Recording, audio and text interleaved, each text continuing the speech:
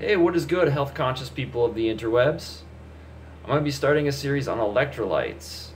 I'm going to be going in depth on each of these important minerals for our body. They'll include sodium, potassium, calcium, phosphate, chloride, and bicarbonate. This video is going to focus on potassium. I want to start with that one because this seems to be the electrolyte that most people get deficient in pretty easily. I'm going to go over why that is and why it's a problem for our health and how we can fix that deficiency and hopefully health problems that have stemmed from that. Many common chronic illnesses are related to potassium deficiency, like hypertension, stroke, osteoporosis, kidney stones, etc. I will touch on potassium supplements and the issues that people have with those as well. First off, what is an electrolyte and why are they so important? They are essentially particles that carry a positive or negative electric charge. When these minerals dissolve into fluids, then they become positive or negative ions that are used in metabolic processes. Our body needs them for proper nerve and muscle functions, staying hydrated and maintaining our pH balance. Like with many other minerals, our body needs the correct ratio of electrolytes. This is especially important when it comes to potassium and sodium. We should be shooting for a sodium to potassium ratio of 1 to 2. Many people have a ratio of more like 3 to 2. According to the CDC, the average American gets twice the recommended intake of sodium, while less than 1 in 50 people meet the recommended intake of potassium. In other words, 98% of people in America are deficient in potassium. So while the mainstream health media is so focused on lowering sodium intake, it would be just as important to emphasize raising potassium intake. Sodium isn't the bad guy. It is a vitally important mineral. It only becomes a problem when the other electrolytes are lacking, especially potassium. The higher the sodium to potassium ratio, the greater chances of dying from cardiovascular disease, a heart attack, or for any reason at all. In general, high blood pressure is a result of low potassium.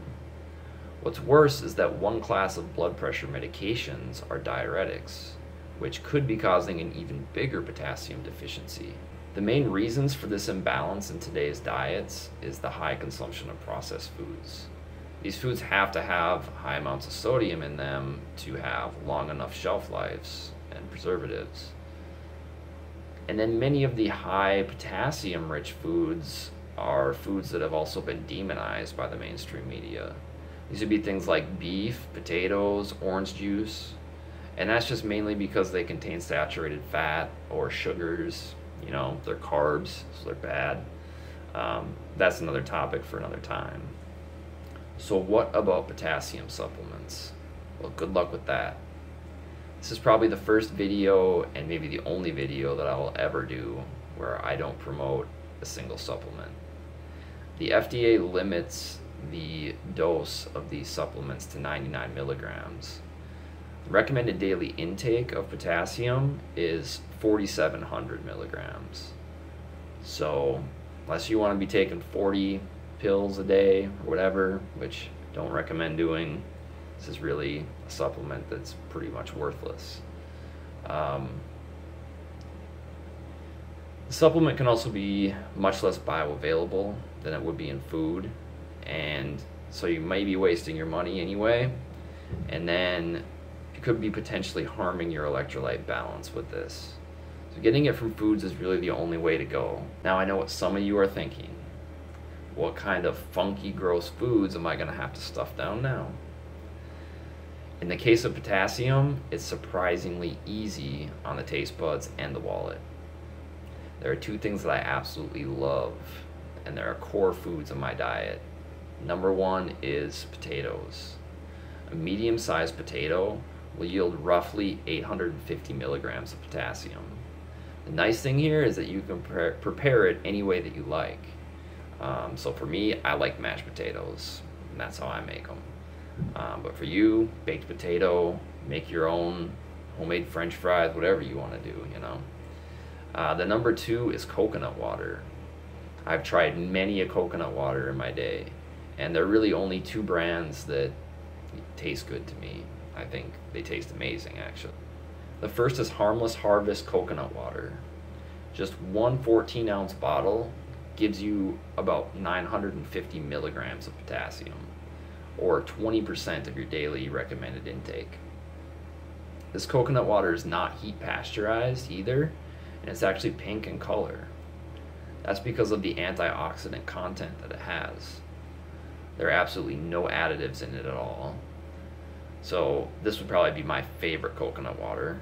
But there is another brand called Taste Nirvana, and a 16-ounce can of this has 800 milligrams of potassium. These 2 brands taste the best by far compared to everything else.